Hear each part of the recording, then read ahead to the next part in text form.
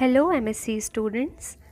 तो आज हम डिस्कस करेंगे mathematics paper second which is complex analysis. तो फर्स्टली आपको ट्रू एंड फॉल्स देखने मिलेंगे, objective type question, and then section B आएगा जो कि शॉर्ट आंसर टाइप क्वेश्चंस होंगे and each question is of 2 marks.